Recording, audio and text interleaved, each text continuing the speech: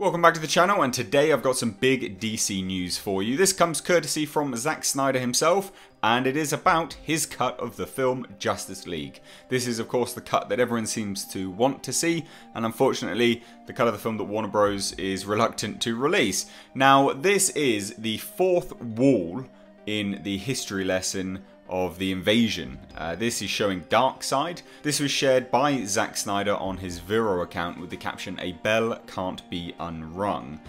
This is really interesting. It shows just how big a role Darkseid was likely to have in the film. It is a shame because of course this would have added a little bit more depth to the film, a little bit more depth to the universe, and would have tied it together just that bit more. There's not all that much else that I've got to say on this, so I will leave it up to you. Let me know your thoughts down below in the comment section. As always guys, if you are new here, hit that subscribe button, stay up to date on all the world of pop culture and movie news. If you did enjoy this video, give it a like and a share. As always, I've been Mr. H. Take care.